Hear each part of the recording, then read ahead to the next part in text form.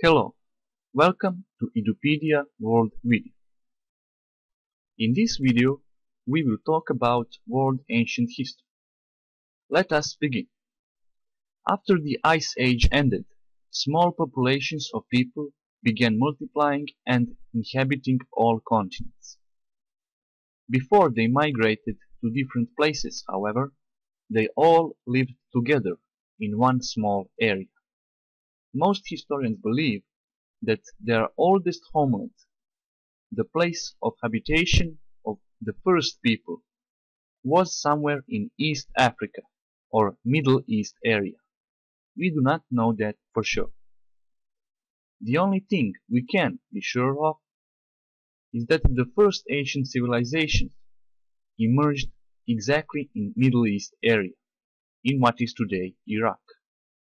In classical antiquity, it was called Mesopotamia by ancient Greeks, which means the land between two rivers. Those two rivers are Tigris and Euphrates. This fertile land was an ideal home for the first prehistoric people.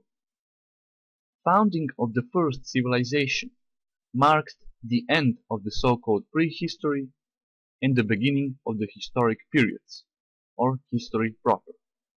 Of course, prehistory is also a part of human history. We do not have to call it prehistory, or in any other way. It is only a name given by modern historians for the most distant past, in order to easily track the timeline of history. As homeland of the first people, Mesopotamia is also called the birthplace of human civilization. Eventually, all nations existing today emerged from this first civilization, having dispersed all over the world in later periods. Still, there is one question here that needs to be answered, and that question is, how was it possible for all nations to emerge from the very small group of prehistoric people? Even though we could say they multiplied in great numbers in the course of time, there is a problem with that small group of populations multiplication. They could not produce all existing nations because of the genetic deformation and mutations potential present in small group of population. In other words, they would have to marry with each other cousins, which would have eventually led to physical disappearance of humans. The same applies to the very first humans we have talked about in our previous video. How could all the prehistoric and modern people emerge from a very small number of first humans? It would have only been possible if their genetic mutations potential was somewhat different from the modern people potential. And that could have only been true if completely different climate and life conditions existed during those times, some that must have been quite the opposite from the Ice Age world conditions. Scientists believe early people were genetically purer, so to say, because they were the first existing people, and only in later times did the genetic mutations potential increase due to certain biological processes in the human body. The final answer to this question remains to be proved. Another related unsolved question concerning the beginning of ancient history is the origin of languages. The main difference between different nations has always been the language. So the question is, how did different languages emerge? Did they all emerge from one single language first humans spoke in the beginning? Or did different languages emerge at almost the same time? This simple but fundamental question was never completely solved by historians and other scientists. They could only offer theories, which were never proven. Although majority of linguists believe all languages were gradually forming from the original language or languages of the first people in the course of time, it is important to note, however, that different languages could not possibly have appeared for no rational reason, by chance or through any known natural process, no matter how much time elapsed. That way, only completely related languages could have appeared, like English, German, and Dutch, which used to be one language in ancient times, or like Russian, Polish, and Slovenian, which also used to be one language in ancient times. But this is not the case in unrelated languages, such as Chinese and Arabian, for example. So again, historians do not have any reliable answer to this basic and seemingly simple question. The only thing we can be sure of is that all different languages and all different nations living today descended from the ancient and prehistoric people who lived in Middle East area in the very beginning, that is, in Mesopotamia. Population growth, technology development, and improved life conditions resulted in dispersal of the first people and their arrival to different areas of the world, where they founded the first ancient civilizations. Naturally, the oldest civilizations were situated in Mesopotamia and its vicinity, while the other civilizations prospered in more distant areas in later periods. You may wonder, how could have ancient people come to America from Mesopotamia and Asia? It is unlikely they sailed from Asia through the Pacific, or from Europe through Atlantic Ocean. Well, one of the explanations is that they reached America on foot, traveling across the frozen Bering Strait. Many such northern areas were still under ice because of the Ice Age. We may note that all first ancient civilizations, like Sumer, Egypt, India, Greece, and so on, emerged in the area between far north and far south, in relatively narrow area of the planet. That was the case from two reasons. First, that area was very close to their ancient homeland in Mesopotamia, so they needed much more time to reach lands in the far north or south. And the second reason is that those northern and southern areas were still pretty much under ice, and the climate there was still unbearable. As those areas under ice receded, people were gradually moving more towards both north and south. Even today, there are remains of the Ice Age on Greenland, Iceland, and northern parts of America, Europe, and Asia, as well as on Antarctica. Now, let's say something more about those first civilizations. Ancient civilizations were not primitive at all, quite the opposite. Historians wonder how it was possible for those people to found so great and advanced civilizations in such a quick manner. The answer is simple. Those ancient people were not more inferior or in any other way different from people living today. Let's have a quick look on their achievements. Ancient Egyptians, Sumerians, Greeks, Persians, Hindu people, and the other ancient nations were the founders of modern science.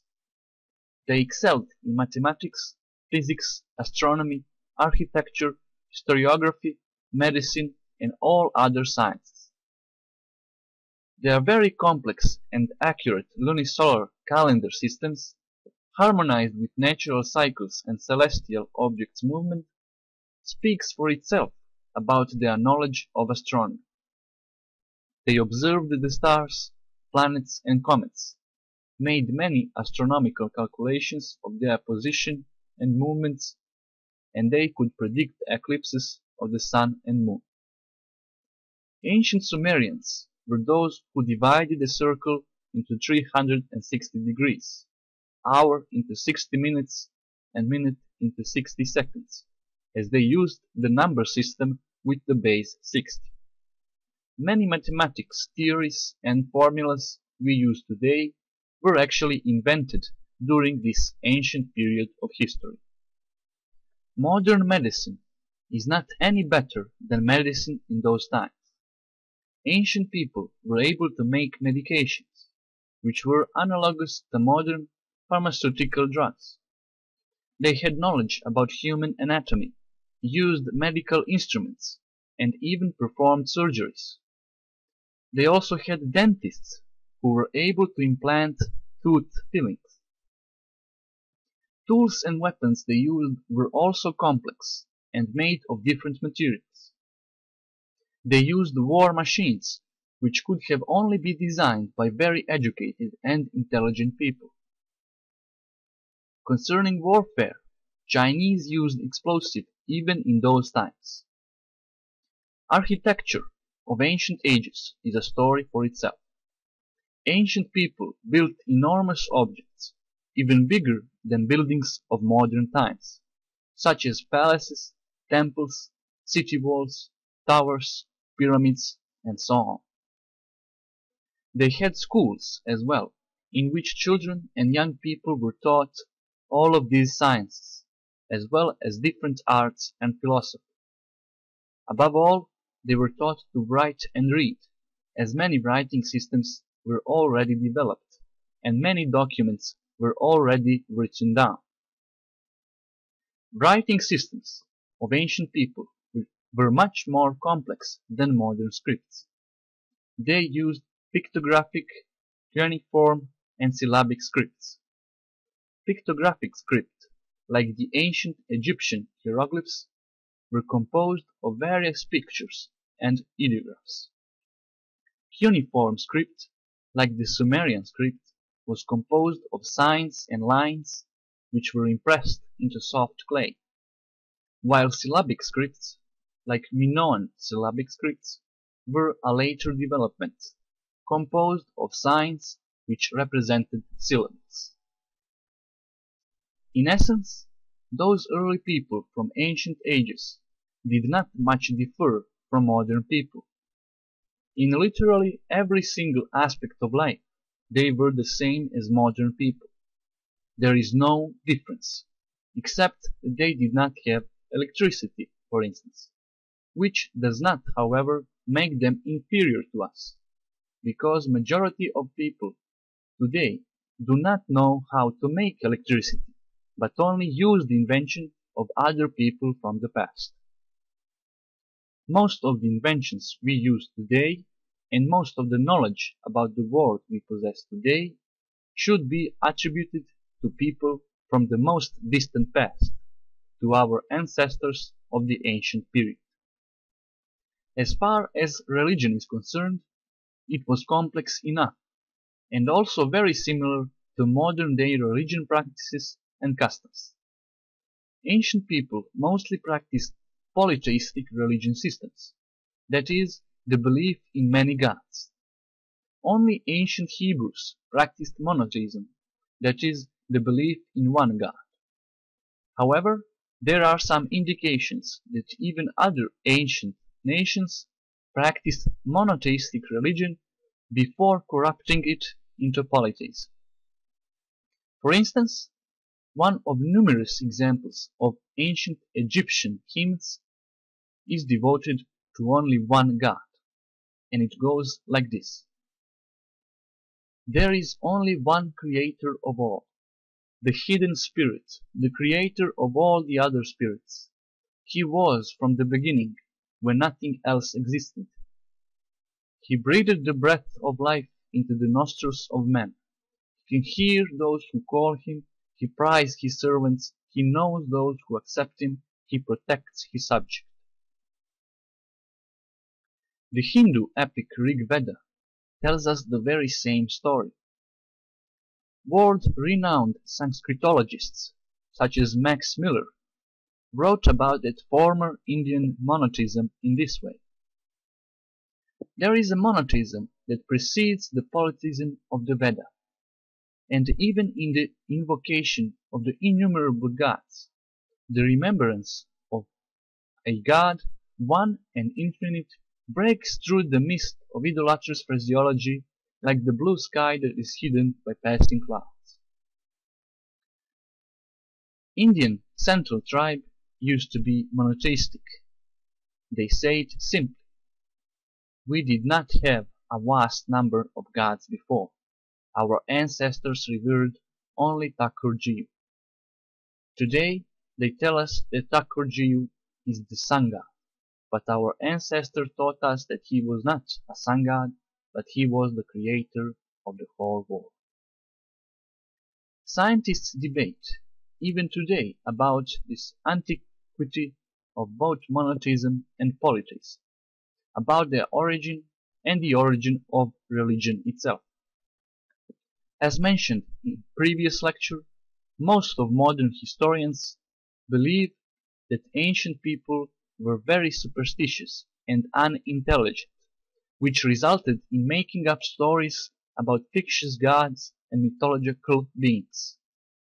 However, this is not a proven fact, especially because the difference between polytheistic and monotheistic religion systems is not only in the number of gods, but the differences are much more profound. Ancient polytheistic people practiced human sacrifice and did many other hideous acts in the name and honor of their gods.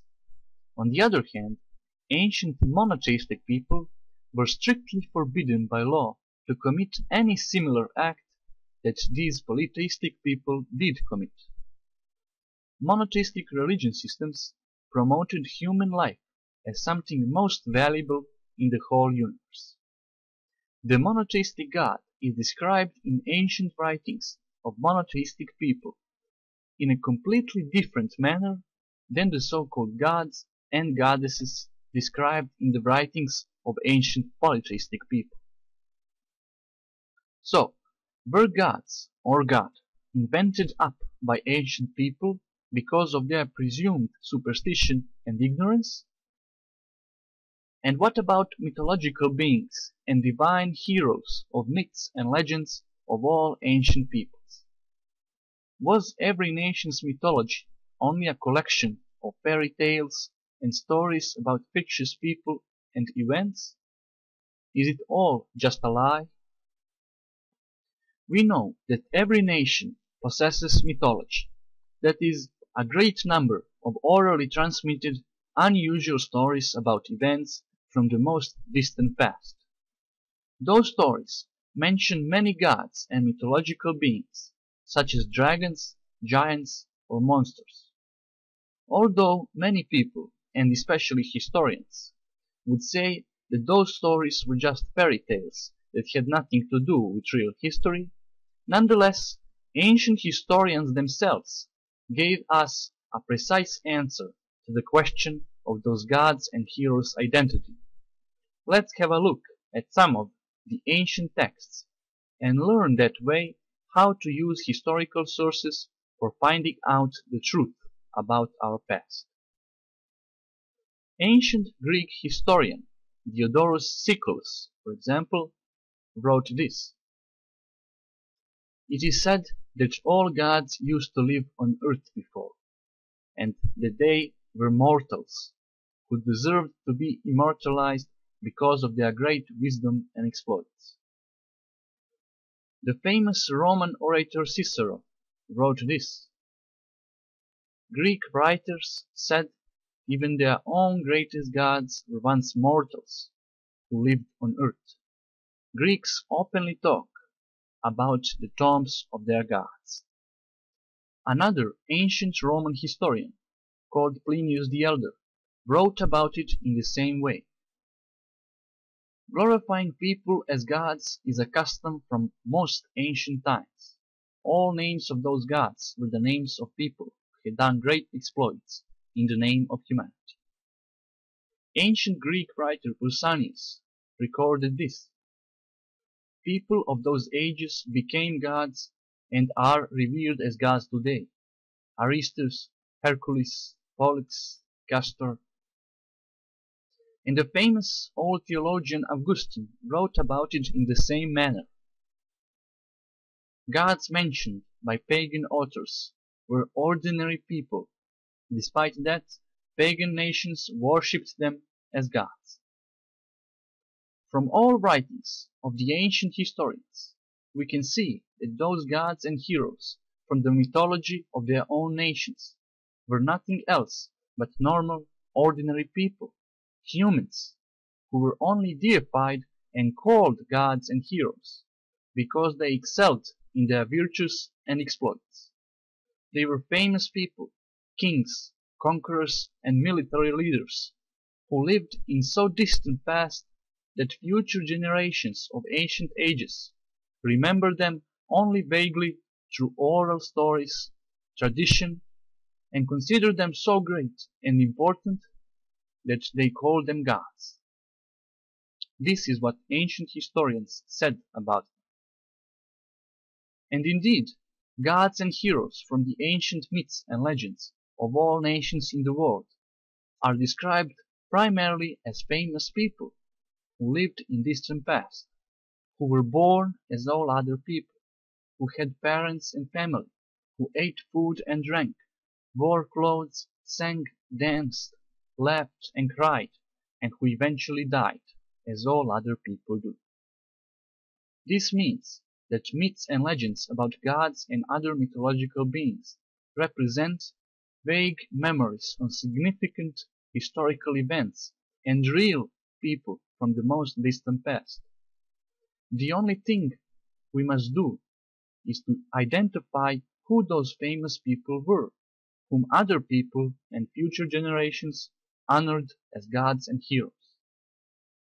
Therefore, just remember that a great part of ancient mythologies should be considered as a reliable and important historical source, which is very useful in studying remote, obscure past of human history. Mythologies should not be looked at exclusively as made-up fantastic stories that has almost nothing to do with history and reality. Besides, it should be noted that all ancient nations had nearly identical myths and legends, and their so-called gods and heroes were described in the same way. The only single difference is in their names, because of the language differences. It is quite interesting and perhaps unusual to find that literally every nation from various places of the world shared the exact same stories about the most distant past. Even all modern historians agree that ancient nations all really did possess the same myths and legends, that their mythologies have the same roots and origin. The only problem is that most people do not know how it could be possible, because they believe that all ancient nations invented up those stories, which would imply that people from around the whole globe invented up completely identical stories at almost the same time. Is that possible? So, next time you hear about some ancient myth or a fairy tale, try to find out what historical event it is based on, knowing that all myths and legends represent the memory of the most significant events from distant past. Yes, even the Cinderella story, for example, is partially based on the memory of one famous historical event that occurred in remote past. Try to find out which one it is. Though it may sound a bit odd at first, it is certainly more logical than saying that ancient people invented up stories for no rational reason about events and people that never existed. Now we shall move on to a story about each of the ancient civilizations, such as Sumer, Babylonia, Egypt, India, and others. Let's start from the old Sumerian civilization. Sumerian civilization is considered to be the oldest civilization in history. as it emerged right in Mesopotamia, the homeland of all nations' ancestors. Actually, Sumer is only another name for Mesopotamia. Many large cities were founded in the fertile Mesopotamian plain during those ancient times. The most known cities were Ur, Kish, Akkad, Lagash, and Babel. These cities were completely independent and were not united in larger kingdoms or states, as in later ages. Those were the so-called city-states. They were governed by the tribe leader or the most prominent man among the small group of people that lived there. As we mentioned in previous lecture about prehistoric wars, at the dawn of ancient history, even more wars ensued between different tribes and these city-states, either because of life supplies deficit or for plundering and conquering other city possessions. The latter refers to aggressive and warlike tribes and their leaders who used force to satisfy their needs. However, each of those warlike tribes eventually vanished from history because of their misdeeds and crimes, as we shall see in our next lectures. One of the first of those conquerors was the king Sargon the Great, who conquered the whole of Mesopotamia and even adjacent territories.